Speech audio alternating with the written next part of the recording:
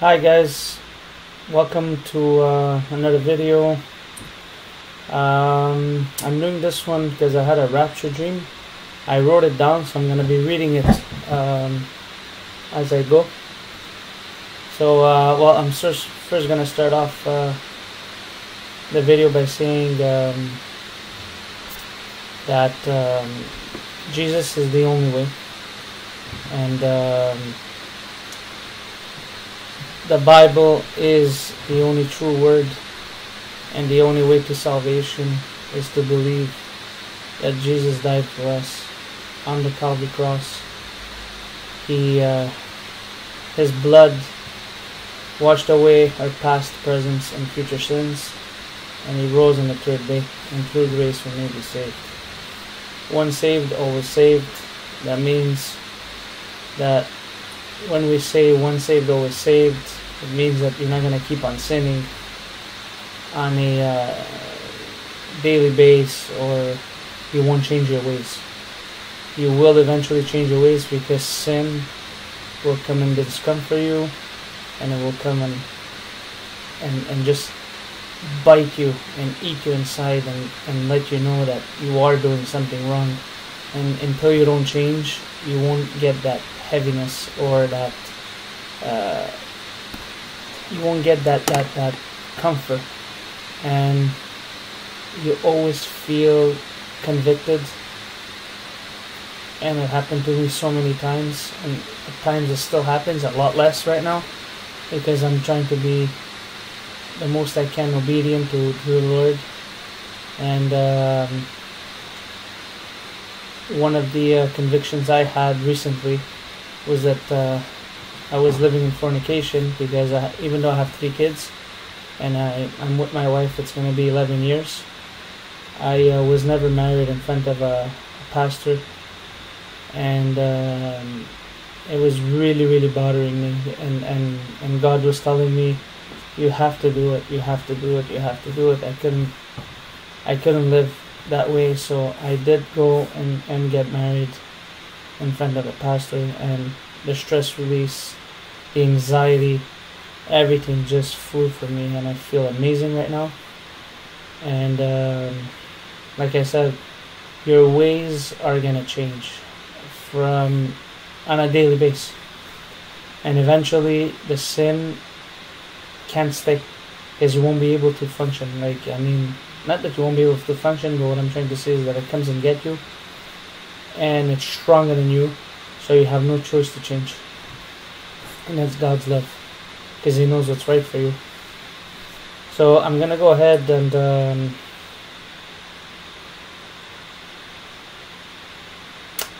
and read up my rapture dream. So it was a sunny day. I was going to the mall, walking on the sidewalk, and suddenly I literally flew up. It was exactly like, I'm giving an example, like Iron Man. You know, when he flies up, he feels the speed. It was a speed undescribable. It was so fast, and I felt the wind, and everything surrounding me was like so tight, and just lifting myself up, and I felt the clouds, the wind, everything. I could have felt literally everything. So once I flew up, I got there, and I had a moment of darkness, but it was really not a bad feeling. So all of a sudden I saw an angel that said, follow me and I'll lead you to the right path. So I followed him, and I entered into heaven. It was insane how many souls there was, and it was amazing. The world was right in the middle. We could literally see the world turning, and everyone was inside heaven, and it was a beautiful place, like literally peaceful. You could name it, beautiful. And then, funny enough, I had Barry Scarborough, which is he does YouTube videos. I'm sure you guys know him. He was beside me. I was going around I was going around, and as I was going around and speaking to him and just looking around, I saw a figure, and at first I wasn't sure, and then I don't want to say like it was God, because many people say they see God. I still believe that nobody's seen God. That's my opinion. So that's when people say they see God in visions. I know it's really hard to believe it, but listen, that's my opinion. So after I've seen that figure, I looked on my left side, and there was a huge seat, and he was standing on it. When I say he, it's because that's what I think I saw. And so I looked and said to him, "Father." But with no thoughts, he answered me, "Yes, it's me." And I said, "Is it really? Is it really, like, am I really here?" And he goes, "Yeah, you're really here." You know. So,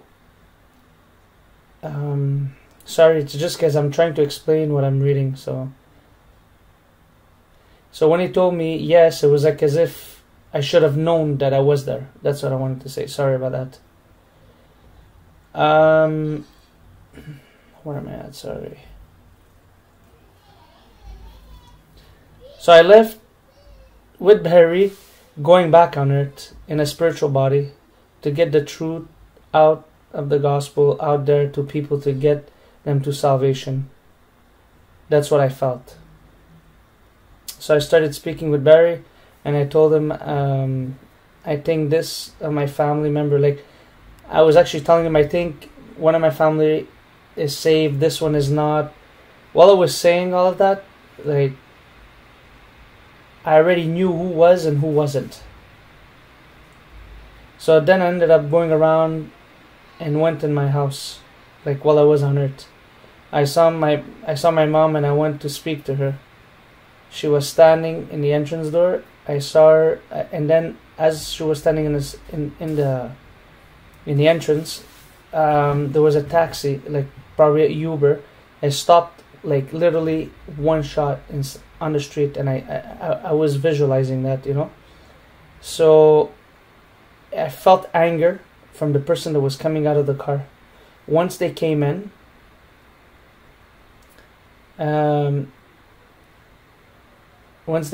sorry.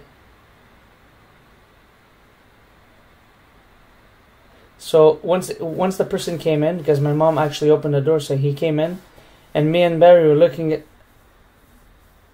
at each other, and we're like, what's happening?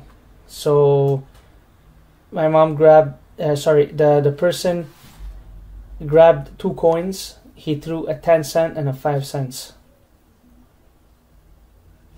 and full of anger.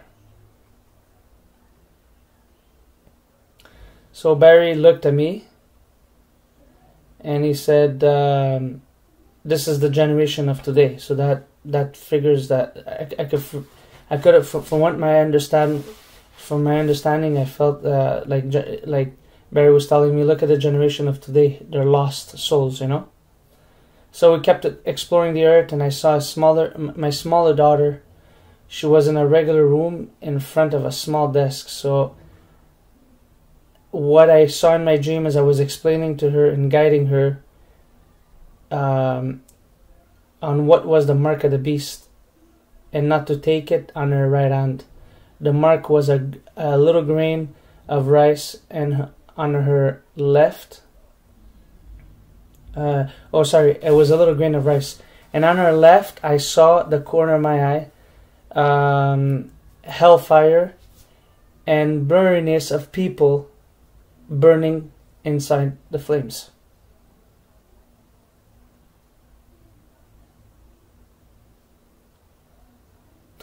So we kept on going around, speaking about several things. I was happy. I was saying to myself, finally, it's done. I'm here. I felt amazing peace, going around effortlessly, exploring. And then, boom, I woke up, and I was like, I can't it can't be that I'm back here. And tears just came down my eyes, and I was thanking the Lord for giving me that dream. I'm sorry that I took time to say it during the video, and I'm stalling a lot. It's because I wrote it, and maybe I should have revised it before saying it. But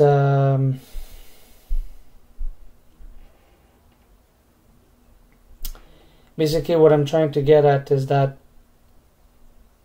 I think many believers today have that vision of saying, they have that thinking of saying that God will still delay. But I'm in Canada, and I follow many pastors and watchmen, and I really think there's something going on, and it's been a while, right?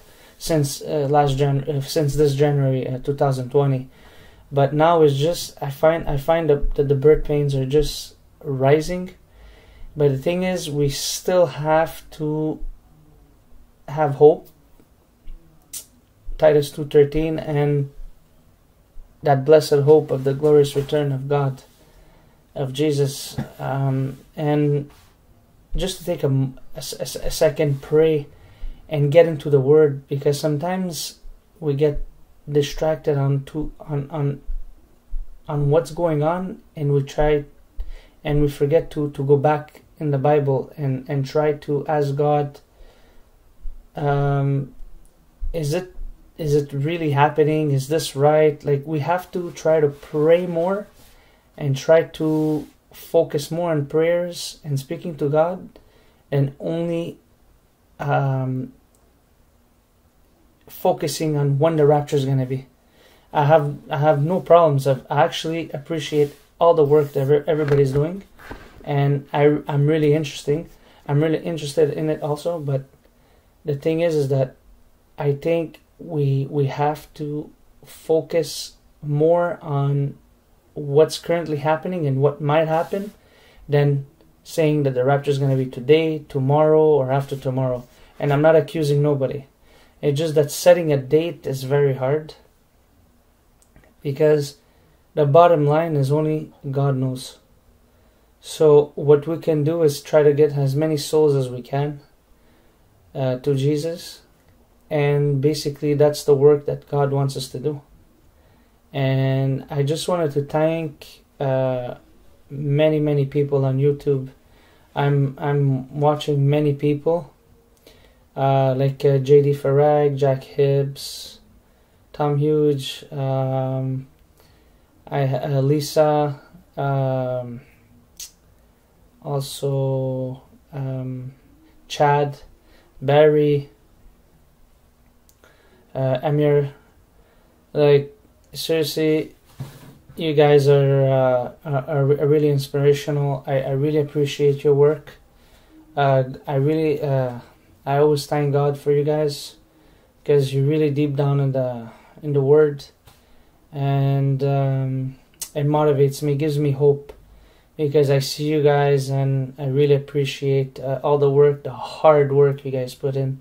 It seems like nothing. People think that making videos is easy. They think that doing researches, being in front of a computer, it's easy. But you know what? It drains. It drains you.